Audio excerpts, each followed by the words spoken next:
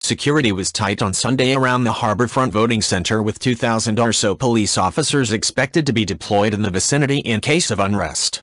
Since Hong Kong returned to Chinese rule in 1997, Beijing has gradually increased control over the territory, even though China had promised wide-ranging freedoms and autonomy under the formula of one country, two systems, along with an undated promise of universal suffrage. Many fear that Lam will continue the tough policies of staunchly pro-Beijing incumbent Leung Chun-ying, a divisive figure who ordered the firing of tear gas on pro-democracy protesters in 2014 and who wasn't seen to be defending Hong Kong's autonomy and core values.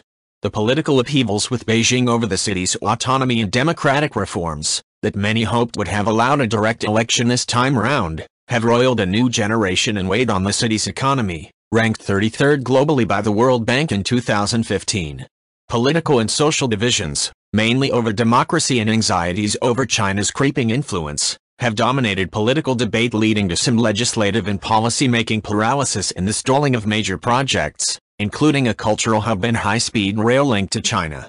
While Hong Kong's proximity to China has been a boon for the city, bringing in Chinese investment and spending, businesses have also faced growing competition from mainland Chinese firms in core sectors like services and properties.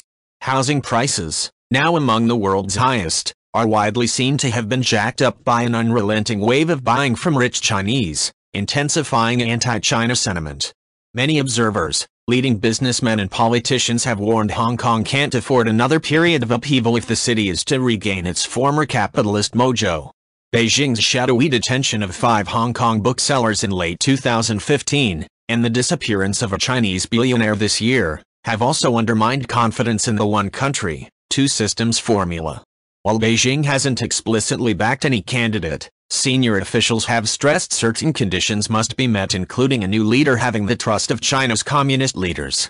Just because a candidate is leading popularity polls doesn't necessarily mean you should vote for that person, said Leung Chun-ying on Friday.